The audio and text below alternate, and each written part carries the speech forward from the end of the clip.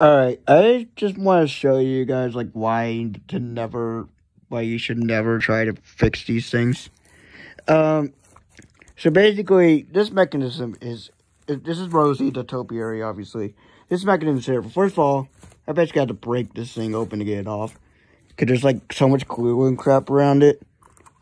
It's a bunch of square shaft pieces that are snapped, so I can't even fix it. This is square shaft.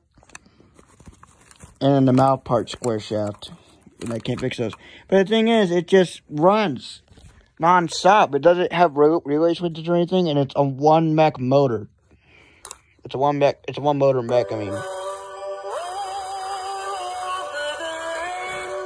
And that's supposed to...